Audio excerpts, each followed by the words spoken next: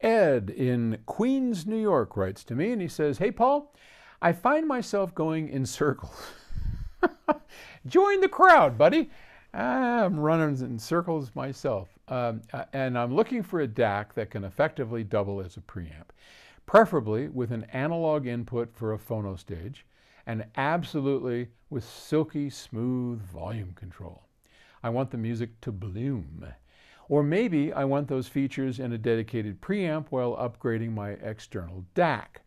My centerpiece is a fine Unison Research Unico Primo integrated, and that just confounds the preamp issue since the amp strives to serve most of the same functions, albeit with an unwieldy remote and jumpy volume control. So what gives? If I want to use a DAC as a preamp, is there any way to tell that the volume control will be robust and true? Or am I better off getting a killer preamp for its sound profile, input selection, and volume? The latter. Because in order to use a DAC as a preamp, all your sources have to be digital. Otherwise, you will be converting that analog signal from your phono into digital audio, and while that can be done really effectively, it is not done without degradation. It just isn't. So you're going to lose something if you do that. So we made a thing called the gain cell DAC. And the gain cell DAC was an analog preamplifier with a digital to audio converter, a DAC inside.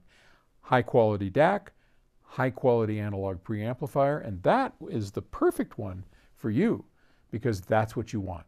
You want an analog preamplifier first and a great DAC inside, and life's good. Now you can take your separate phono preamplifier, put that into the analog, and not suffer any degradation.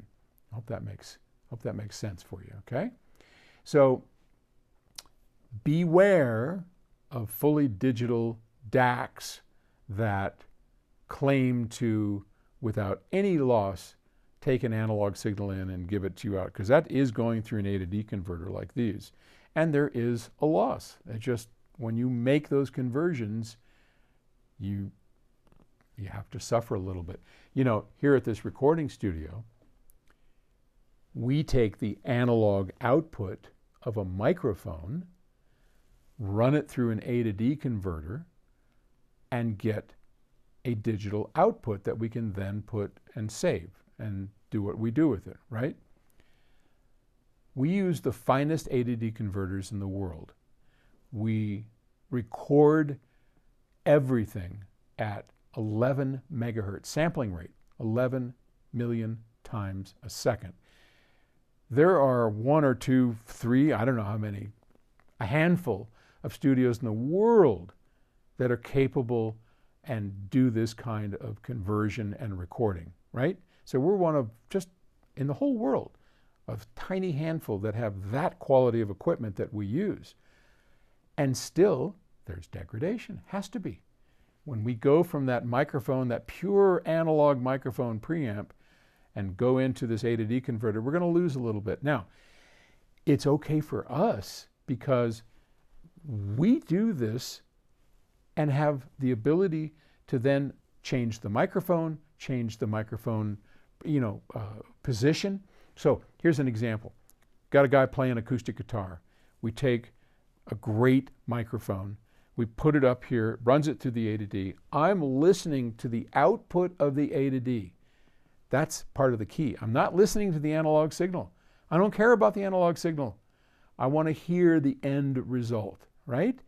And if it's a little bit a loss where I don't have as much harmonic richness that I want, I can move the microphone and I can manipulate the situation to get exactly the sound I want, which is this minus the degradation gives me that.